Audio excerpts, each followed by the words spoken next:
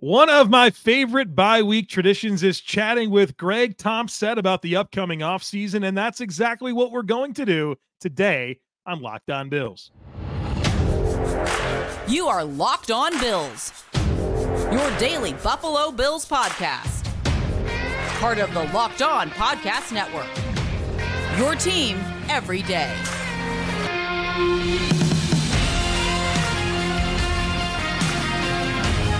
What's up, Bills Mafia? It's Joe Marino, author of Go Bills and Buffalo's Run, also the co-host of the Locked On NFL Scouting podcast, and I'm your host of Locked On Bills. I want to thank you for making Locked On Bills your first listen every day, and a big welcome and shout out to our everydayers. You know who you are. Those of you who never miss a single episode, I appreciate y'all being here very, very much. I'd also like to invite you to subscribe or follow for free on YouTube or wherever you listen to podcasts. We're part of the Locked On Podcast Network, your team every day. Today's episode is brought to you by Game Time. Download the Game Time app, create an account, and use code LOCKEDONNFL for $20 off your first purchase. Last-minute tickets, lowest price, guaranteed. Well, folks, I'm joined by Greg Tompsett today here on the podcast. If you guys don't know Greg Tompsett, he's the outstanding host of the Cover One Buffalo podcast, also the Greg Tompsett Sports Show. You can follow him on Twitter at Greg Tompsett. I love talking big picture stuff, salary cap, roster management with Greg, and he's here right now. Greg, thanks for doing this. Absolutely. Always fun to jump on and be able to go through where we stand. And this season, it's kind of nice to step back for a second. It's been quite a roller coaster going week to week with the team. So looking at, obviously some fans are already looking ahead to next season. We'll see each week. We'll learn how important that will be. But there is some information, and some of it can look pretty scary initially. Well, an essential part of my process of doing this podcast is talking to you. You help me a lot with salary cap, roster management. People ask me questions. Typically, I ask you that question, and then I answer the person. You know what I mean? So Greg is my guy for all this type of stuff. And so this is beneficial for me, and it will probably get ahead of a lot of the questions that you guys have for this football team moving forward. And Greg actually did the Buffalo Bills salary cap future special end of last week on the Greg Tompsett Sports Show. And so definitely check that out. And we're going to get into a lot of those dynamics here today. But I want to start by setting the tone here. I don't want to get too specific, but I want this conversation to begin by getting into our own perspectives on how the team should approach this coming offseason. It's a unique position that they are in their life cycle. There's some aging parts of this roster. There's some exciting young parts of this roster. A lot of questions. The Dolphins are probably going to win this division. I know we'll play all the rest and see what happens. Where are you at, Greg? What's kind of just generally your thoughts on how to attack this coming offseason? So I think the first part is having a healthy view of what has happened this year. And I think that obviously there are a lot of valid questions. I think there's obviously a critical one at head coach and some other very important questions to ask. But ultimately, a great deal of the results, and this is not an excuse, it's a reason that coach is being discussed and other questions at play, is because of really bad injury luck and really weird one-score, game luck. And luck sounds like an excuse, but it's very real. We see the swings that different teams go through from season to season.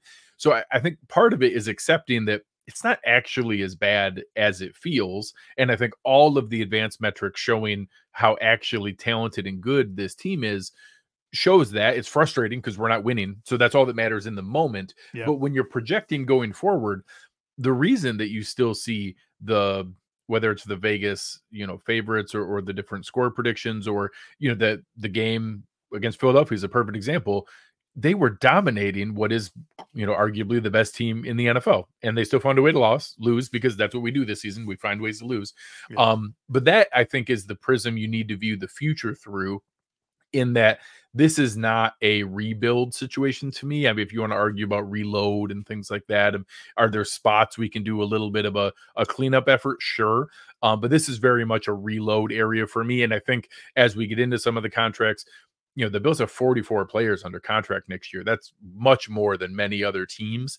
So a lot of teams that actually you'll look at with, oh my gosh, how do they have so much cap space? Well, it's because they don't have like 4 of their top 6 players signed for next year. So yeah, they have a lot of cap space, but they also don't have the talent that they do now. The Bills have the majority of their high-end talent all retained coming back next year. I think you can argue that, maybe their top 10 players are all under contract with maybe one notable exception. I appreciate that perspective. I think it's good perspective, and the margins are pretty slim in the NFL, right? I mean, the Bills are 3 back in the loss column to the Dolphins right now in the AFC East, and that's because the Dolphins have won the games they're supposed to win, and the Bills didn't, right? They lost to the Patriots, they lost to the Jets, they lost to the Broncos, not to mention some of the other games, right? And so while the Dolphins are taking care of their business, the Bills missed their chance to take care of their business, and now they need to get some help and really take care of their business the rest of the way. When I consider my own perspective on this coming off season, I agree with a lot of what you're saying. Here's where this is going to influence a lot of my thoughts. I'm not going to be afraid of some resets. I think that's where I'm at. I think there are some expired parts of this operation, especially when you project it beyond this year. And so while there's a lot of players that I like, I'm not going to find myself stressing out about some of these older players that have had a bit of a decline, maybe some late career injury stuff. And, I'm not going to lose sleep over it. I'm just not going to, because I think that they need to get a few resets, whether it's age, whether it's some money in some certain areas. And so I thought that was important for us to distinguish that as we're going to get really specific moving forward, just generally how we are considering this football team. So now that we've talked about the philosophy, let's get into the numbers, and folks, make sure that you are paying attention here. A lot of information coming your way. I got a notebook, so I'm ready to go, Greg. Right now, and again, we'll get into all the levers that they can pull. Right now, what is the Buffalo Bills' projected cap space entering the 2024 offseason? So right now, the number is that the Buffalo Bills will be $29.2 million. It's $29,168,012. I can kick in the $12. I'm going to send them a check for the $12. Very good. Get it to a I'll send in 6. We'll we're good. We're good. We'll split it. So obviously, $29 million over the cap looks very, very scary. We're technically the second highest over the cap besides the Saints. So some of those old Mickey Loomis years where it looks really scary going into the offseason, especially people who are not as comfortable playing with the numbers, we are at a legitimately intimidating starting point, $29 million over the cap. Now, good to know. Also, levers, right? We've learned about levers and we've learned about banana stands, all that type of stuff. Where's he getting the money? Who are the restructure candidates? Who are the cut candidates, the reasonable cut candidates? So I think from a restructure standpoint, there are 4 really easy ones. And anytime you're looking at restructures, my definition is you restructure a contract that there's no risk of you wanting to release. So now sometimes you can restructure over 4 and 5 years, like the following 4 seasons. Nobody can see 4 years into the future. So I always use the next 2 to 3. If there's any risk that you might want to release that player in the next 2 years, I would hold the line. So these are guys that I just don't see any scenario where we're going to release them. It's free money in the sense that it's an interest-free loan from the future. You can borrow money from yourself in the future with no interest, no downside. You're just pulling some money forward on a player that you're going to keep no matter what. We'll deal with the rest later. So the smaller ones, a guy like Connor McGovern, I think he's been a really nice addition. I don't think there's any chance we're going to want to get out of that deal. It's looking more and more like that'll probably be a likely extension candidate down the line. He's been a really nice addition. He's played great between Morrison and Deion Dawkins. It's not a huge amount of money, but it's $3.2 million. Every little bit helps. We just extended that Oliver. A lot of people question that number in the offseason. A lot of people are now celebrating that number in season as he's, top 3 or top 5 in most defensive tackle statistics. That's another one. There's no risk that we're going to release that Oliver. That's another $3.6 million. Those are the 2 smaller ones. The 2 bigger ones are Josh Allen and Stefon Diggs. Josh Allen, the risk per se is obviously not that we're going to release Josh Allen, but that in my opinion, either 2024 or 2025, one of those seasons, we need to take our medicine and not keep kicking that can down the road. We have restructured Josh Allen's contract every season since we did the extension because it's just such an easy way to play with. restructuring him next year, it's $23 million. He Need it. single-handedly Yeah. fixes all of the cap issues and gets us back to even.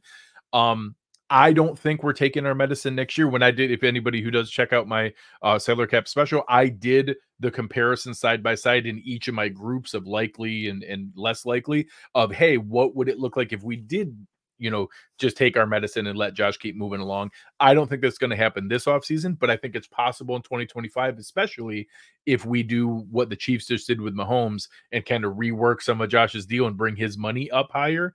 That would make sense to do all of that in 2025. So we'll see where that one goes.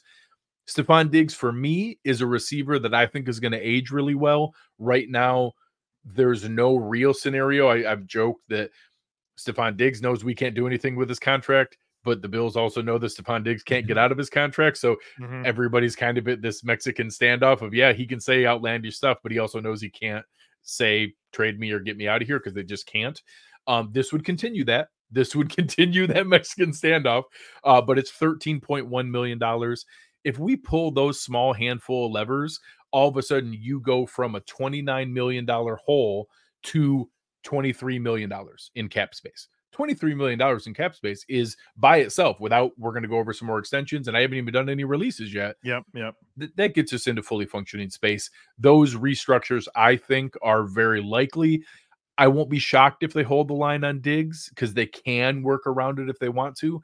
But with some of the pending either expiring contracts or players you need to replace them, I expect them to pull each of those levers.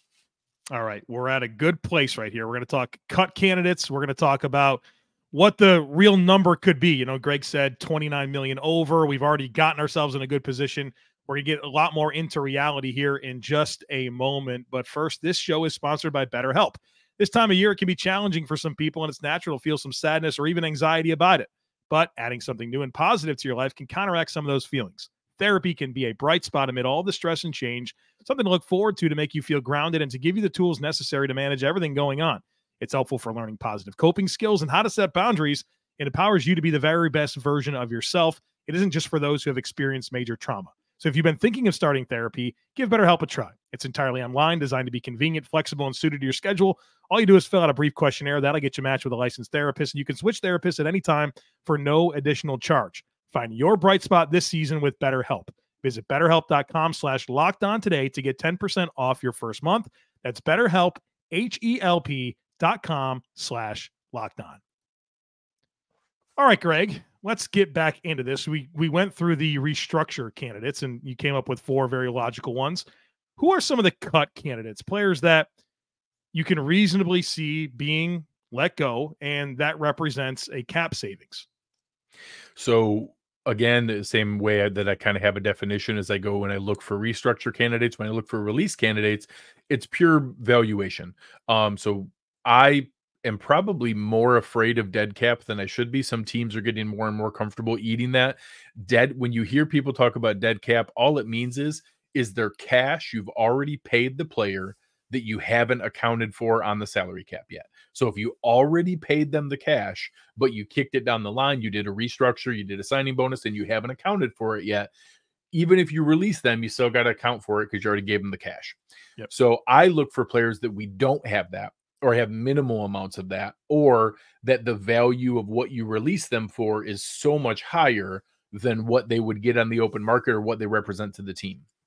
So I have 2 obvious ones and then 4 that I'll list because I think they're within the decision-making process.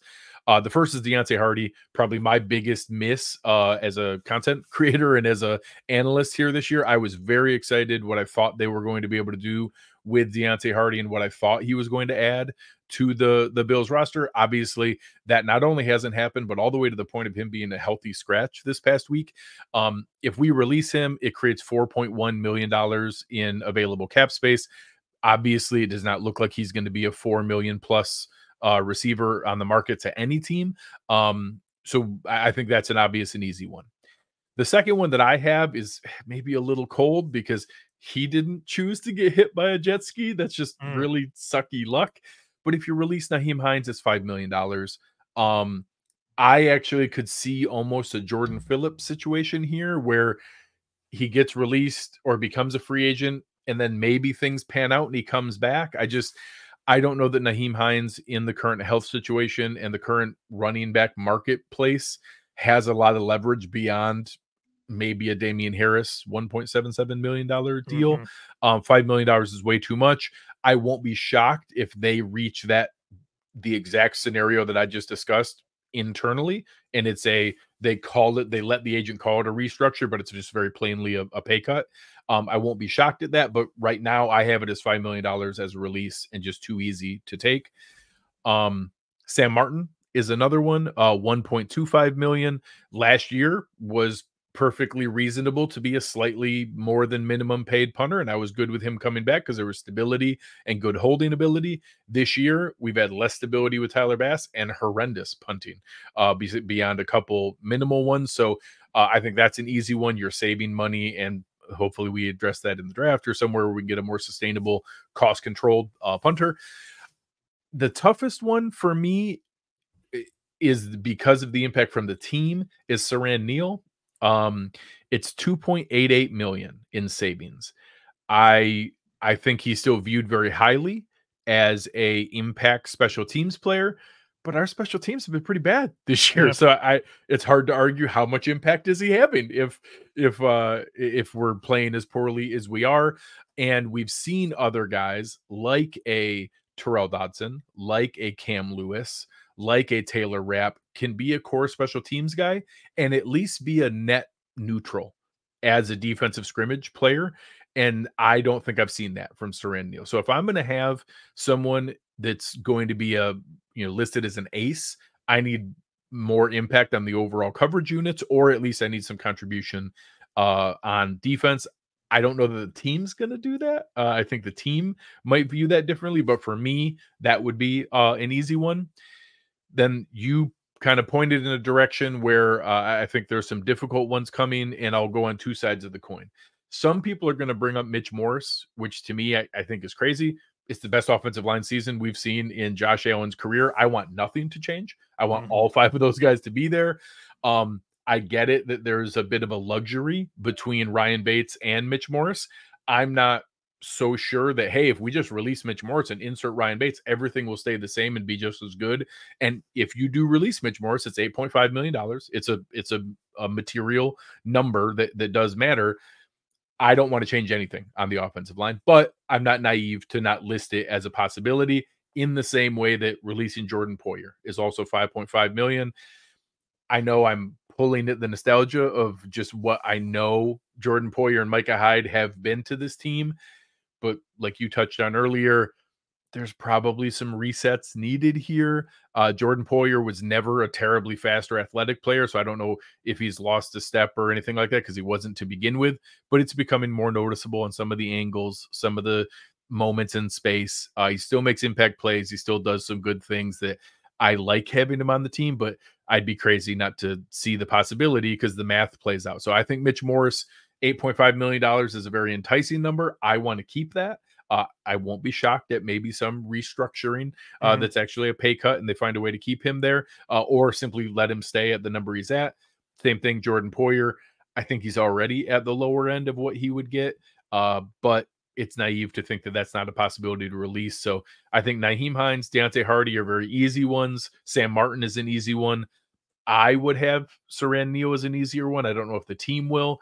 And then Jordan Poyer and Mitch Morse, I think, are possibilities just because the number is big enough to consider it. You hit the ones I thought you would. And so what gets us to this interesting point? Let me say something about Deontay Hardy. The dude's just not the same from the turf toe injury, right? Like I watched him on tape. I got excited too. He's not that guy. So that's where I think we can appreciate the loss a little bit there. It's just the injury took something from him. All right, so we've went through this whole deal of restructure candidates, cut candidates. What's the realistic range of cap flexibility you anticipate Brandon Beane having? Like, I know that you probably have all the numbers. If he pulls every lever, it can be this. Oh, yeah. But what's the reality here? So if anybody wants if he pulls every lever number, so Brandon Beane and his staff is smarter than I am. I just can play around with numbers on the internet and can go through. I can get us to well over $52 million in cap space without even crazy. That's not literally restructuring every single deal. That's just with the handful. I think I did 12 different moves. I can get us to 52 million in cap space. So they can do whatever they want to do. Yeah. There are no limitations. Everything is possible with the banana stand.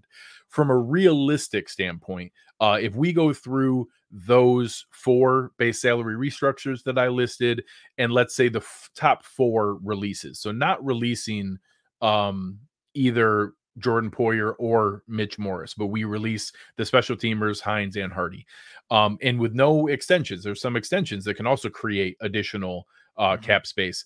All of a sudden, I already have us at $28 million in cap space. So you can get to 28, 29 just at that, with just the handful of releases, which are replacement level players, and a handful of restructures of nobody that's going anywhere. We haven't done anything crazy. We haven't mortgaged the future, and we're already at $28 million in usable cap space.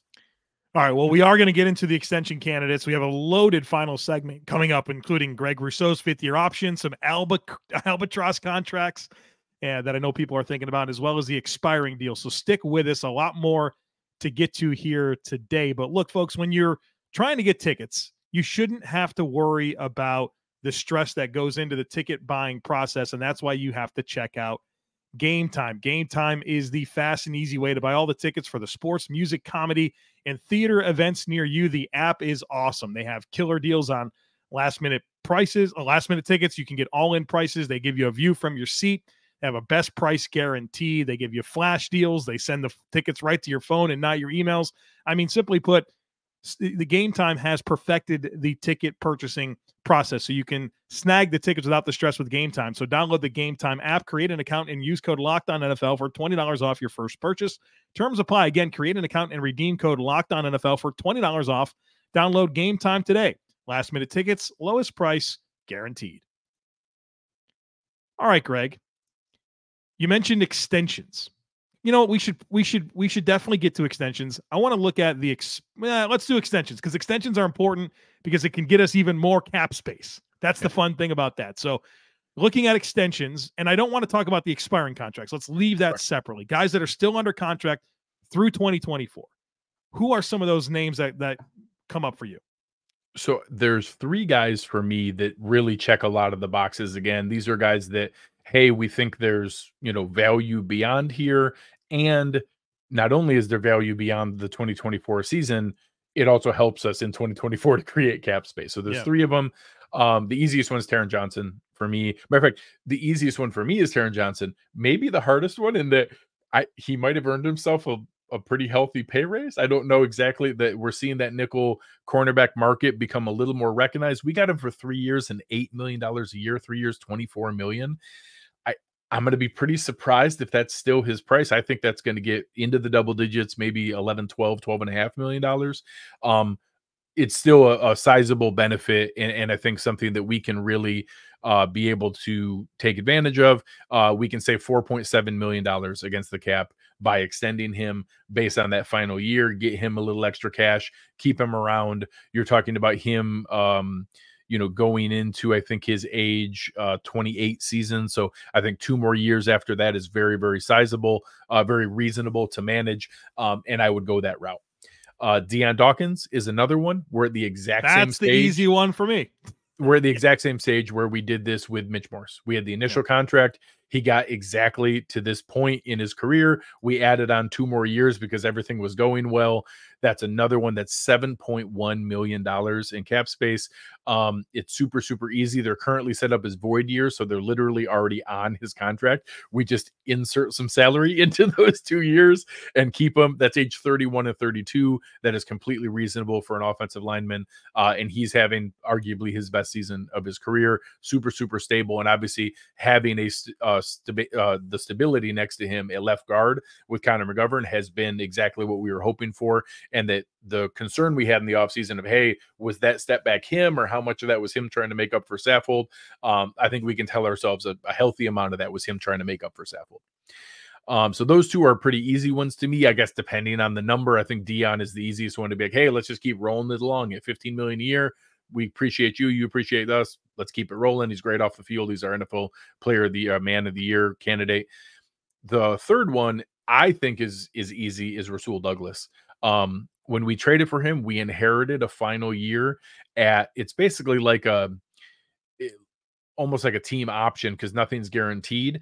And there's $6 million in salary and then another $2.25 million in an early roster bonus, where they would talk before that and be like, hey, if you liked it here, we want you for next year. That number's perfectly clean. We also would like to extend that for another year or two beyond there.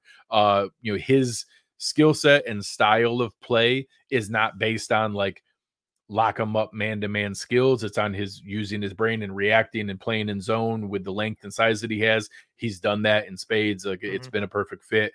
That's another one, $5.9 million in extension space. I would say Dion and Taryn are more likely just because in-house known commodity, already have signed extensions with the team. You're just rolling that along.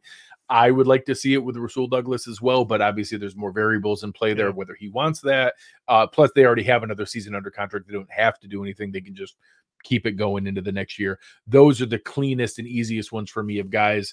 They're all expiring after 2024, so they're coming up on their final year. Those are the guys you look to extend. They're all healthy. They're all playing well, and there's benefit for the team in the short term with the cap space. Have to think something's going to happen with Rasul Douglas's deal because there's no dead cap, right? It's like a clean, is it $9.5 million? Or so I might be off on that number, but it's right around there. And so I don't expect nothing to happen with Rasul Douglas, but obviously a good opportunity there. I would agree with you on those extension candidates. You kind of hit the three that I would anticipate you hitting. Let's talk expiring contract. These are players that they're either going to be back on a new deal or they're going to be playing for some other team. Yeah. I want to get to the interesting ones and kind of acknowledge all of them. So I'll kind of steer us here and we can interject as needed. A quarterback, Kyle Allen's your expiring contract. So the Bills will either need to bring him back or find a new QB2. At running back, it's Latavius Murray, Damian Harris, Ty Johnson. I think we can all agree that those are minimum contract type players. The Bills want them back, small deals. Wide receiver, things get interesting. You got the big one here, Gabe Davis, and then Trent Sherfield. I'm not sure that we've seen enough from Trent Sherfield that makes us say, let's get him back. But I think Gabe Davis warrants a little conversation. I think the whole world knows where I stand on Gabe Davis. I know there's other opinions out there. Sure. But when you project Gabe Davis and his market value, what is the range that you're looking at with him? So the challenge for me is I see a ton of parallels with Tremaine Edmonds. With Tremaine Edmonds, we saw a draft and develop homegrown talent who flourished here, was a team elected captain, had negotiations on extensions going into his final year. Then they decided, hey, we're going to take it into the season and see how it goes. And then the market value didn't align with the team's valuation. Obviously, they're already not aligned, or else they would have already extended. I think that those extension talks were very, very real and probably, I don't know how to estimate close, but I think this substantial offers were exchanged back and forth, and they didn't come to an agreement. Now, it's really hard to say. Like, Edmonds probably played better in his final year than Davis has so far, but there have been flashes. There have been multiple 100+ yard games and multiple touchdown games, and the free agent wide receiver market is interesting. There are some names out there. There's some depth out there. A lot of those guys are going to re-sign before the season comes. So I don't expect all of those names to make it to the free agent market. Every single year, it's like half the names that we see initially actually make it. So I think that they are going to see themselves as a Cortland Sutton, as a Christian Kirk, as a player that's going to go out there and get $14, $15, $16 million a year. And that he just hasn't had the opportunity to be more of a, maybe not a number one, but a 1A, 1B kind of situation where he can do that. I think initially the Bills were probably seeing him as a Jacoby Myers kind of guy and a $10, $11 million a year player. I think it's debatable if he's even played up to that at this point from a consistency standpoint. So this is going to need to be a Jordan Poyer situation for me, where I don't see a number where they agree unless it's shockingly low. Yeah. Unless it comes back and it's, oh my God, I can't believe he stayed for 2 years and $16 million. And so I think he's going to get $12.5 million in the marketplace. I think there'll be enough teams looking for a free agent. There'll be people that tell themselves that he was just playing in the shadow of Stefon Diggs. Some of the underlying metrics will show that, oh, we think we can harness that and take it further. I wouldn't be shocked if he signs like a 3-year, $37.5 million deal in Houston or in Atlanta or somewhere where I think they'll tell themselves, or Arizona, where they'll tell themselves they can get more from that. I don't see that being in Buffalo, but they like him a lot. I think he likes it in Buffalo, but I think it would be maybe not quite as much of a tail between his legs as what Jordan Poyer was coming back for as cheap as he did, but that's the only path where I could see him staying in Buffalo. He's young. He's 24 years old, right? I mean, that's an interesting dynamic. Also a day 3 pick and has not had big NFL money to this point. Yeah, all very worthy talking points there with Gabe Davis. I think without getting in the merits of extending Gabe Davis, I think the Dawson Knox contract, which we're going to get to, I think that makes it hard to really pay both of those guys. And I feel like, and also maybe scares Beane a little. It should, candidly. Offensive line expiring contracts, 2 here. David Edwards, Jermaine Ifedi. Love to have them both back on a minimum type deal, especially Edwards, who's been a jumbo tight end. You know, his time as a starter gone. What has he done this year to change his market, right? That's kind of an interesting thing. Would love to have him back if that works out. Defensive end, it gets interesting. Shaq Lawson, minimum type player, but AJ Epinesa is another one of those guys that warrants a little conversation here. I said yesterday that my approach with AJ Epinesa is I think he's kind of around a $5 to $6 million a year defensive end. I brought up Dorrance Armstrong. I brought up Dietrich Wise. I brought up Anthony Nelson as parallels there. But AJ Epinesa is probably a player that might want to test the waters. And like, dude, if there's 3 years, $30 million out there from somebody, go take it.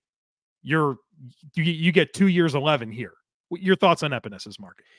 So I think we've now gotten ourselves into a situation, obviously Von Miller's situation aside, like short of us, some new information coming available. I think we're going to have to choose between Leonard Floyd or AJ Epinesa. I don't think there's any scenario where we can keep both. I think we could choose one.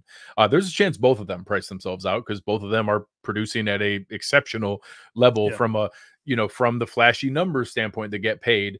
Floyd is actually doing it across the board with genuine pressures, his win rate, his pressure rate. That one is very, very real in all senses of it.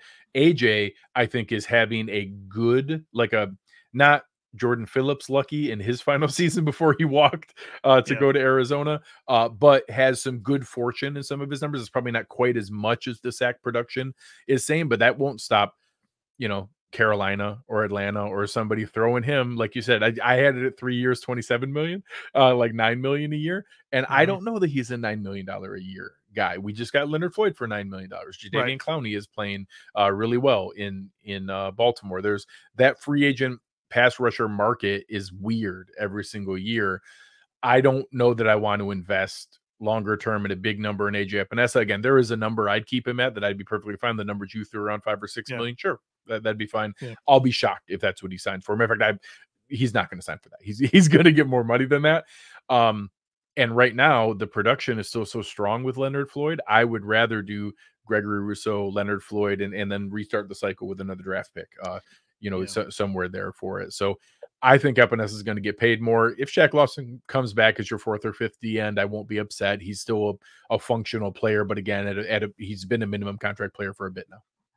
Leonard Floyd, I overlooked him in the initial setting the stage there. 4 straight years of 9+ sacks. I mean, this guy's been really, really consistent. And so I'd love to see something continue there. Although, true to my philosophy at the beginning, north of 30 player, like I'm not going to lose sleep over it. I can't put myself in that spot. And we've obviously seen the marketplace. There are other guys like him. That we are getting a fantastic value for Leonard Floyd. He is outproducing his contract, and Jadeveon Clowney's doing even more than that in Baltimore. So it's available. You can find these guys. Defensive tackle, real interesting. Ed Oliver is the only one back. Daquan Jones, Jordan Phillips, Tim Settle, Poona Ford. There's a few of these guys that I can tell to kick rocks. I know the hard ones here is Daquan Jones, right? I mean, but this, again, my philosophy, north of 30, coming off of an injury, I'm not going to lose sleep here. But boy, oh boy, have I loved Daquan Jones with the Buffalo Bills. Kind of your thoughts here on this position group. So I think there's a confluence of factors here that make it a little easier because there's so much turnover that we have to bring somebody back. We're not going to just have all completely new names or all draft picks. I think that I do want to see a legitimate draft investment here. I think that there's just too much risk to continue cobbling this together. I want to see a premium draft investment here, top 3 round pick, a defensive tackle to solidify somebody there. And then my hope is that we get a discount on Daquan Jones because of the injury, that he was playing at an all-pro level. He was Unreal. legitimately playing statistically and all, advanced metrics better than Aaron Donald before he got hurt. Like, it was ridiculous what he was doing at the double team rate and the win rate, the pressures he was creating. It was unbelievable.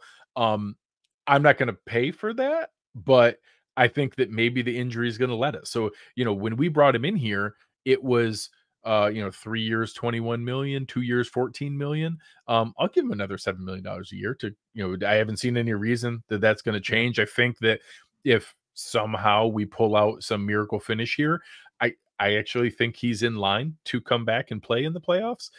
That would be certainly very interesting to see beforehand. So not only am I okay moving on from Jordan Phillips and Tim Settle, I don't want them to come back. I am fully ready for that. I've been confused. I think Poona Ford's played better than Tim Settle, and I don't understand why Settle's getting the game day active and Poona Ford's not, but they know, they see things that I don't see. So maybe there's something I don't know about what Poona Ford's not bringing to the table that they're not seeing. But if they brought back Poona Ford at another cheap contract as a backup one tech, or hell, Linval Joseph, if we just sign him and say, hey, you get to be on the physically don't feel like performing list for 6 weeks, and then we'll bring you back after. Just don't pass your physical. That's fine. We'll keep you on the physically don't feel like performing list. And then around week 7 or 8, week 7, we'll open up your practice window. You'll start playing at week 9. It's perfectly fine. Just come be our backup one tech that just throws humans around regardless of how old you are. He's still ridiculously big and strong, so I'm fine with that. But we need an injection of youth here at defensive tackle. Linebacker Tyrel Dodson, Tyler Medikevich. Medikevich feels a lot like the Saron Neal conversation. Like, all right, thanks for everything, bud. Time to find the next Tyler Medikevich. Tyrel Dodson, I know he's like PFF's number 1 linebacker, but I still think he's a minimum contract guy.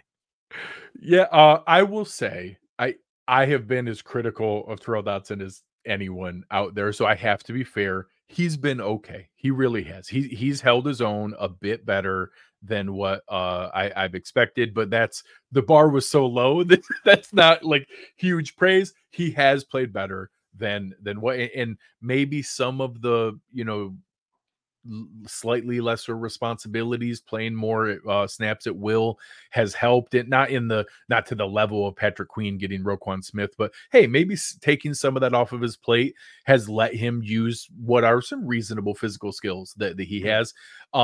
So he's now gone to, rather than my Jordan Phillips or Tim Settle comments, he's now gone to the point where I don't mind if he comes back at a minimum deal. He plays a ton of special team snaps. He is reasonable depth here. Now having a Terrell Bernard and knowing we'd get Matt Milano back, I don't hate him as a third linebacker in obvious rundowns and goal line sets and stuff like that. I don't want him out in coverage against anybody, but that's what a third linebacker plays. You play a lot of special teams, a lot of rundowns, a lot of goal line. I think we could do worse than Tyrel Dodson as that third guy. So he's now at least shifted to the other side of the spectrum to me of, all right, fine. He could be on the team next year. Yeah. Corner Dane Jackson. This is his first time as an unrestricted free agent, if I'm not mistaken. So feels like he's valuable to the Bills. He had a day and a half of unrestricted free agency here where they didn't tender him and let him technically hit the market, but then they signed him for almost what the restricted tender. So it was one of those things where they pretty clearly had it worked out beforehand. And he signed for like 500,000. It's great depth, right? But at some point, has he done enough to say, hey, some team give me a shot like for $3 million a year? Correct. That's where my head is at. Is this a Levi Wallace situation where we see him sign with, maybe it's the Bengals for 3 years and $12 million. And hey, you want to know what? God bless you. Go right ahead. Go get your first chance at a real contract. If he doesn't get that, of course they'll welcome him back because they like him. And I think there's going to be honestly probably a little more than a minimum. It'll be another $2 million deal sitting here being like, hey, you can get it anytime you want. And if you get more than that, go ahead. But we got 1 year and $2 million waiting for you here. And as much as people don't love Dane Jackson when he's counted on, having him as your third or fourth corner in the NFL is a nice luxury. I'm okay. The same thing. I'm okay with him. Like I'm okay with Tyrel Dodson. I don't want him playing all the time, but it's valuable depth. I don't mind it at that spot. Safety, there's several. Micah Hyde expiring contract, Taylor Rapp, Cam Lewis. We already mentioned Jordan Poyer as a potential cut candidate. Is it time? Is it time to really flush here? Or I hate that the answer is probably. It probably is. Not only, how many more neck scares is Micah Hyde going to keep playing through? He's a handsome young man with a beautiful family. You just go enjoy your life, man. I won't be shocked. Now, again, lots of these guys have that warrior mentality and literally have to get dragged off the field. I think Micah Hyde had very serious conversations about that this offseason. I think he wanted the season to end much differently than it's projected to end right now. Maybe we get a storybook ending here, but I think that he may make that decision. If he comes back, it would be very similar. I don't see him going and playing for somebody else. So I either think he decides he wants to play again, and they'll find a number that makes sense for the Bills, or he retires. I don't see him going elsewhere to play elsewhere. Now, the same thing as Jordan last year. Is that number the same number? I don't know. Not much of a market typically for older safeties. Like I think we've learned that. Cam Lewis is a Tyrel Dodson to me. He has value because he plays special teams. He does other things. He's welcome to be on my roster for a while. Taylor Rapp is probably been a little less impact than I was hoping he was going to be. He's probably showed a bit more flaws.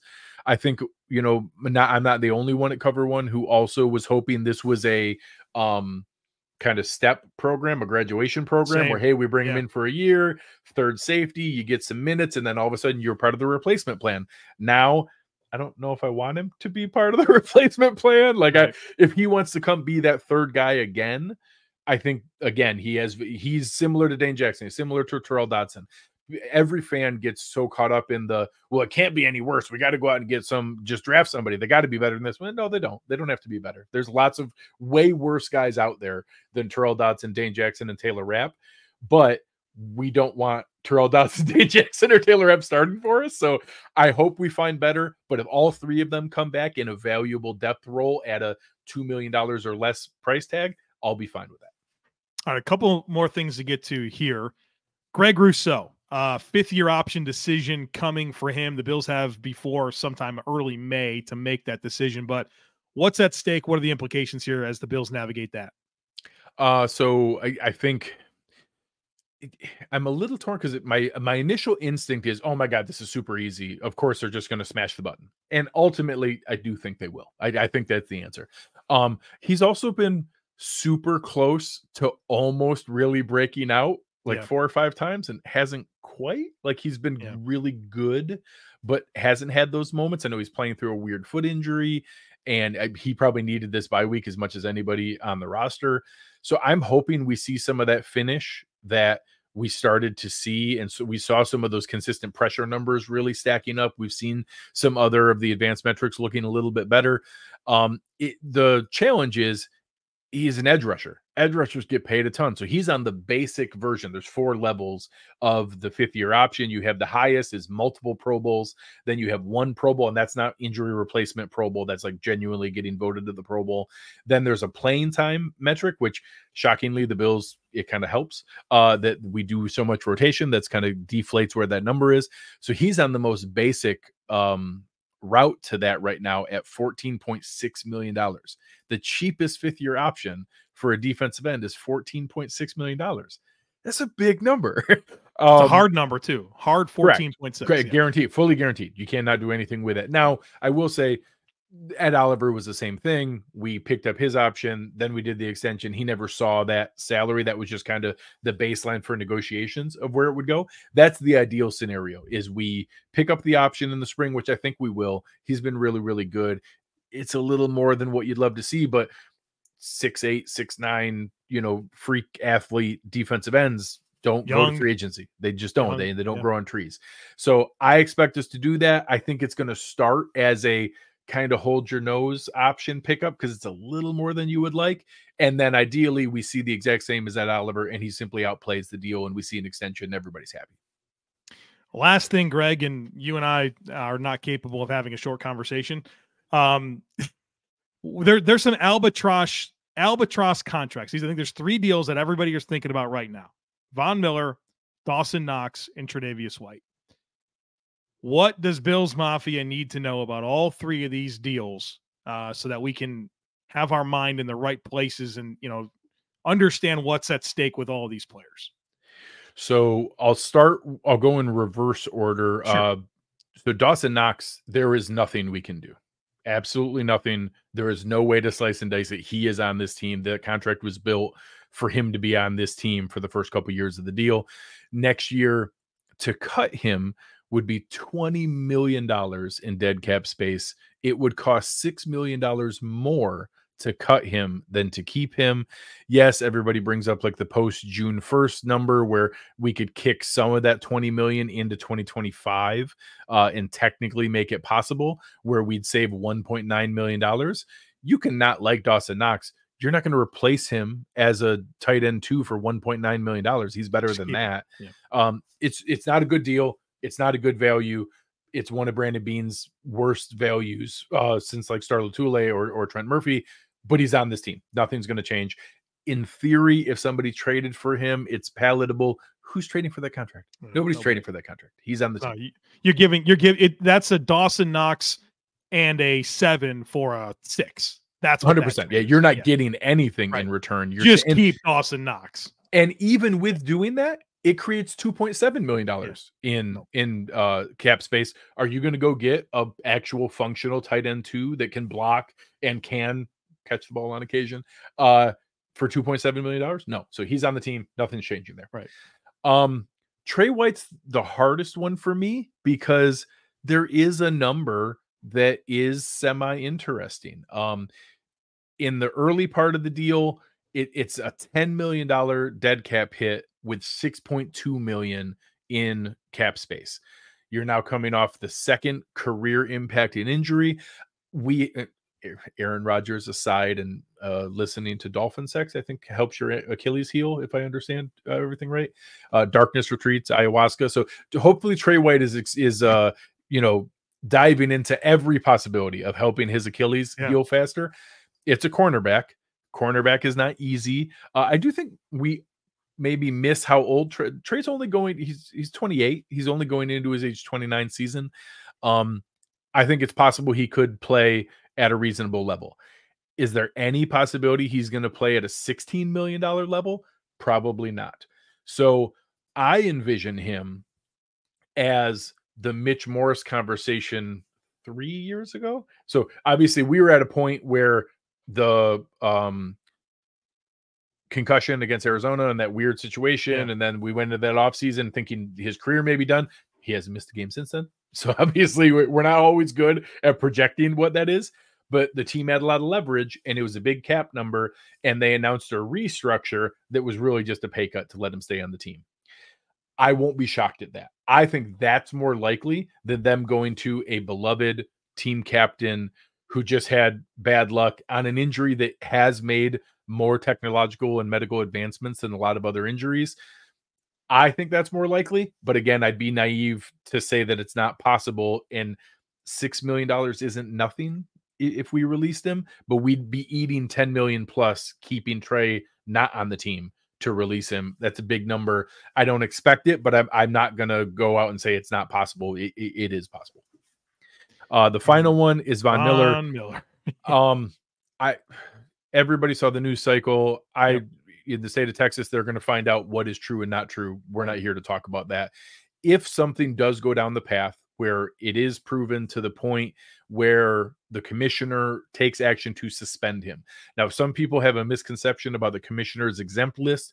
Commissioner's exempt list is only for the 53-man roster. It does not have any salary cap relief. It does not change anything of what his cap hit impacts or going after any previous money. A suspension does. We saw Ezekiel Elliott suspended without any charges being filed or any conviction taking place simply because there was too much public information and they suspended him. If he gets suspended, it will void guarantees in his remaining contract, and it will let the team go back after previously paid bonuses for this season and the upcoming seasons. If none of that happens and all of this, either just doesn't reach a public conclusion, which many of these have private settlements and do not reach a public conclusion. If all of that happens, we will be in a position where there is not a good path. Von Miller was signed to a 6-year, $120 million deal with 3 years being fully guaranteed, next year being that third year. Not only that, earlier this year, we restructured some of his contract and basically made it a 4-year deal. So next year, he has a $23 million cap hit. We could release him and have a $32.5 million dead cap hit. It costs $8.6 million more to release him than it does to keep him. Even if we get a suspension and voided guarantees and everything like that, it's $2 million in cap space. He's going to count 21 million plus in every scenario. Say this unfortunate, terrible incident turns out to be true, and there's enough information that he's suspended and he never plays in the NFL again, because that would be the right conclusion if that proves to be true. We still have to account for $21 million of Von Miller in next year on the cap. So out of any contract that could be listed as an albatross, that's the one. Well, ideally, Von Miller can get healthy and look something like Von Miller. I think that's the best outcome. Ultimately, yeah. We hope that, that's the best. Yes, that's our best case scenario. Greg Tompsett, an absolute pleasure chatting with you. Thanks for giving us a bunch of your time here today to review all of this. You make us all smarter. You make me smarter, and really appreciate you giving us this much time. You're very, very kind. Really, really appreciate it. And appreciate everybody else giving us a listen. Thanks, Greg. And thank you for being here today on this episode of Locked On Bills. We're going to have another conversation tomorrow with Bruce Nolan of the Bruce Exclusive podcast. We're going to talk about Sean McDermott and Brandon Beane and pass catchers and defensive back seven. It's going to be a great conversation, so don't miss it. Make sure that you are subscribed. Would love it if you took a second to rate, review, and share the podcast. Have a great rest of your day. Go Bills, and I look forward to catching up with you again tomorrow.